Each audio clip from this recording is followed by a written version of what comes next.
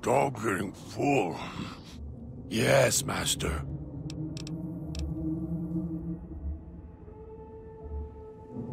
Tastes like plastic and copper.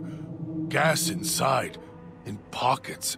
Hiss when teeth sinks into them. Dog doesn't like to eat them always, sometimes so many. Started eating them because wouldn't go quiet when dog smashed them with bear jaw. Only want one. Got dog angry. Others kept cutting him and slicing him with knives when he tried to make one go quiet with teeth. So dog started crushing them. Then when they stop twitching, then eats them. Then they not get back up with noise. Dog not like that.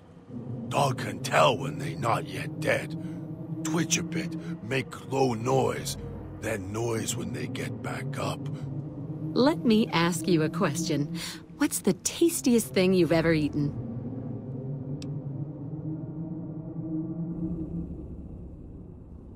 You're just pulling my leg, right? Why would anyone... Ugh, never mind. Anyway, what's the tastiest thing you've ever eaten? Oh, Well, no accounting for taste, I guess. Anyway, I've got this recipe for a Deathclaw omelet that I've been itching to try out. Trouble is, I need a Deathclaw egg. Kind of obvious, I suppose.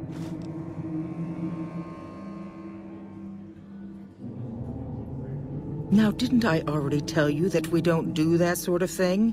We do not engage in cannibalism here under any circumstances. Though we haven't always been the White Glove Society. There was another time, a dark time, when we went by a different name. But that's all changed now. We've evolved past such base impulses since settling into our new home. I've seen to it that those days are behind us.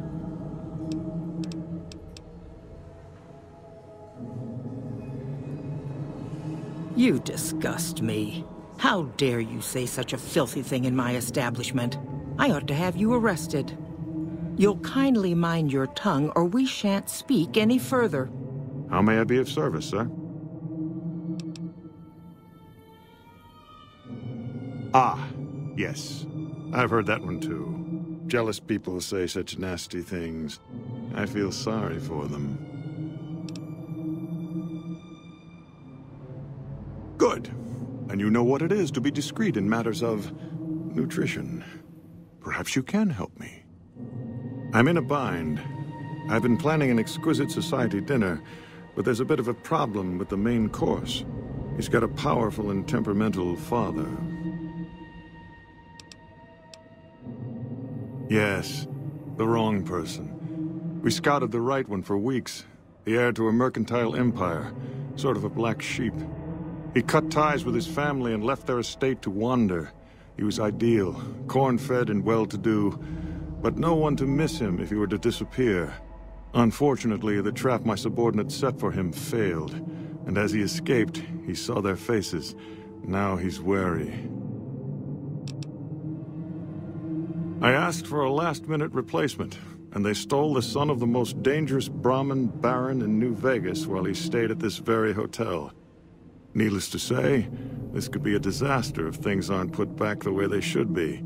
And I still need somebody reputable to serve for dinner. Strictly speaking, we're no longer allowed to eat people. But I'm hoping the right person and preparation might sway Marjorie to see things my way.